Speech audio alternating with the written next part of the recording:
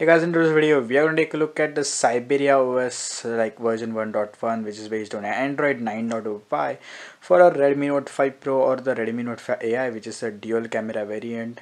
So yeah, this is the Syberia version 1.1 and I've used this for 2 days, but from 100 to 4 or 5% I have just used it for one time. Like today I didn't use it much, only just took 1-2 calls. So yeah, let's start with it.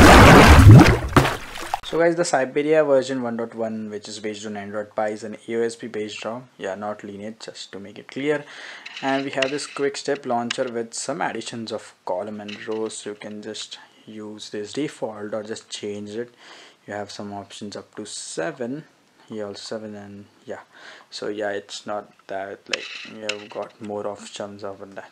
Now let's just go into settings. Okay, first take a look at the app drawer. We get these apps like ASP based and not much bloating is here, so it's fully debloated. Then you have this MIUI camera as well as Google camera, so we get here 2 camera apps. Let's go into the settings, then go into system, into about phone. As you can see, Android 9 version, Syberia version 1.1, build date is September 16. This is September patch, Derp 154. It's an old build, the new one isn't released anymore. But yeah, I was reviewing this, so I thought it's okay. But the battery is also good, okay, it's not that bad. But yeah, and this is Syberia, yeah, all Android based stuff. Also different custom ROMs have different customization. It's same, but some has more, some has less. Let's see what Syberia has, and we have here minimum customization.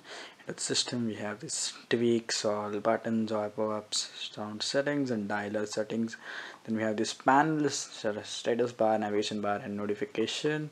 Then we have the lock screen stuff, shortcuts and that, and battery settings. It's about the battery charging light. Also, let's go into the display, and going into advanced, we have here the option of system theme. And to your system UI theme, you can set light, dark or black, and your accent color, you can choose one of these colors. So I've chosen this red color, so let's turn to this. Okay, so it takes some time, but yeah, it works really. Let's change the color to this one. This is maybe tomato red. Yeah, it just gets default and then goes to the other color, so it's okay. It is initial and it has some bugs, but yeah, it's really good for the daily. Talk about the battery life. I have used this for 2 days to say it was on idle usage today, but yeah, yesterday I used it fully, and here you can see the graph. You can see clearly from this to this, it was 100 to 5 or 4%. I got 7 hours 58 minutes of screen on time. That was good.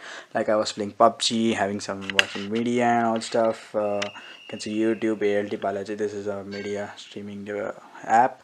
And then this is today the idle battery drain, but yeah, it's not that much. It's 24 hours, and I've used it also here playing PUBG, so that direct line. So yeah, you can take a look. Battery life is really good, not that bad. Also, it's using the Derp plus kernel, so that's really well. And guys, that's it for the review. I don't think so we need an installation video separately, because it's like every other ROM, just wipe system data cache and flash the ROM and GApps. So it's easy, boot up and set it up on your device. And if you like the ROM, just go through it and then update it.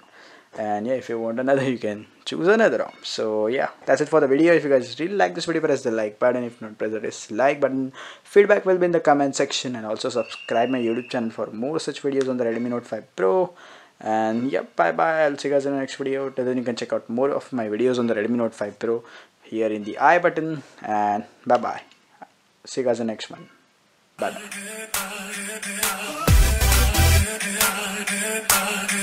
bye.